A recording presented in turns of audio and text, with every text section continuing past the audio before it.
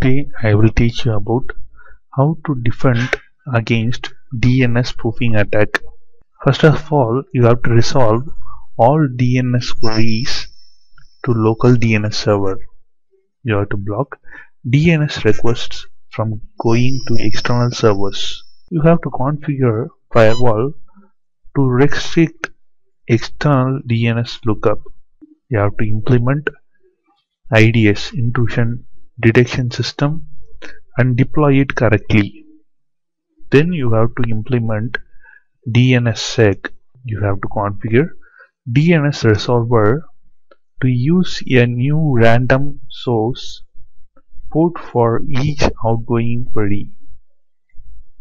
You have to restrict DNS recursing service, either full or partial, to authorized users.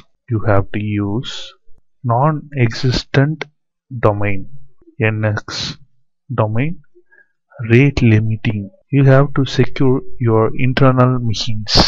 So these are the very basic steps and most of the essential steps to defend against the DNS spoofing attack, because DNS spoofing is the most common and very special attack that is based on this sniffing.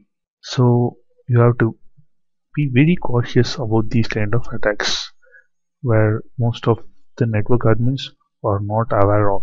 So these are the defending steps against the DNS spoofing attack. To know more about this, you can contact Elusium Academy. Thank you.